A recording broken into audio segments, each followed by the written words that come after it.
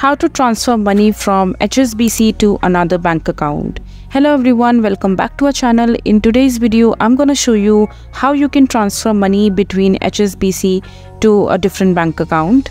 So make sure to stick around till the very end of this video to understand the entire process. And so first of all, in order to transfer money from HSBC to any other bank, you simply have to visit HSBC official website. So here on the search bar, just search for hsbc.co.uk.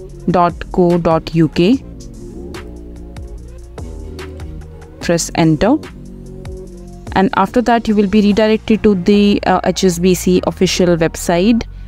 And once you reach the HSBC official website, just follow these instructions in order to successfully transfer your money between different bank accounts through HSBC. So first of all, you just have to log on to your online banking, and after that just select pay and transfer, and then choose the account you want to make a transfer from. And after that, from your HSBC account, then select the international account or the HSBC account that you want to move your money to.